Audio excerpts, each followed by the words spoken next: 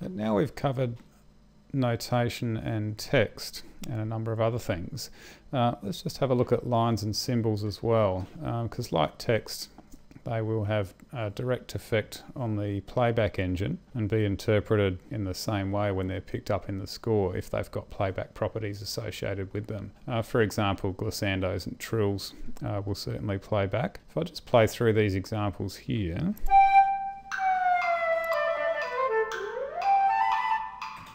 Alright, so there's some simple, silly little examples just to give the impression of what they do. But when I bring up the Home tab and Inspector once again, and just pin that, you can see when I have a glissando line selected, it gives me this little option here in the Inspector, and I can change various properties of the glissando itself. So I might want to change it to chromatic from continuous, for instance.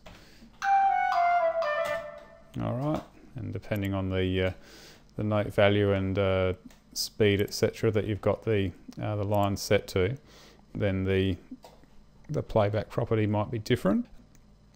But then the trill line as well likewise has some options here. We can change the speed of the trill.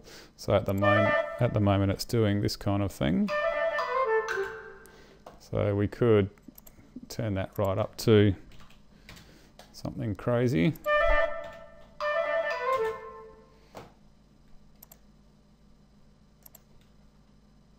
Say fixed. There we go, so it's playing a lot faster now. When we change it to fixed, it then gives us the capacity to change things like the number of semitone steps that it's trilling on as well, as opposed to just doing its default for the instrument in question. Okay, that's a pretty interesting one.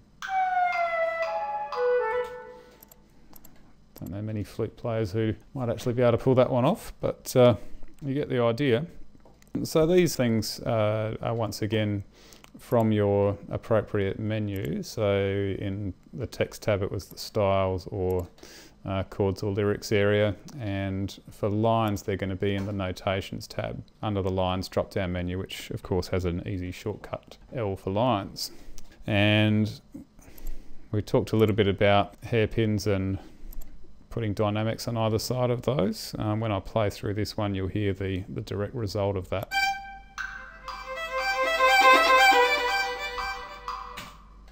Okay, and slurs as well, and octave above and below will be interpreted directly.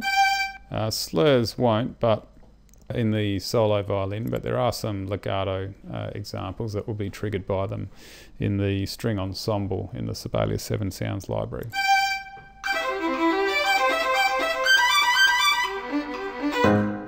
And just for a couple of silly examples that demonstrate mordents and turns, since Sibelius 7.5 we've had the capacity for mordents and turns to play back just by the symbol being inserted in the score. It used to be the case that you'd have to go to the play tab and plugins and then use the ornament playback plugin that would detect any of these in the score and put hidden MIDI messages in there to make them play back. But now it's just as simple as adding them somewhere, hopefully more appropriate than where I've added them here.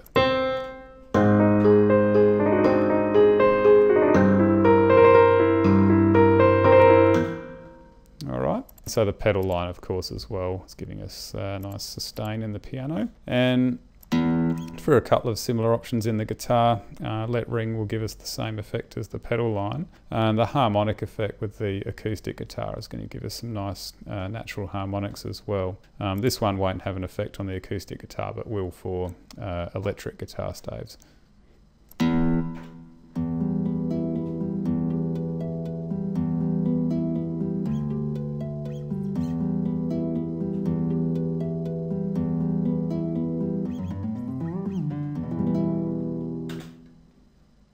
So you can hear the first and second ending lines, where you could see that progressing through, and it jumps the first ending line the second time around because we're inside a repeat structure. So all of those are interpreted as you would expect by the playback engine as well.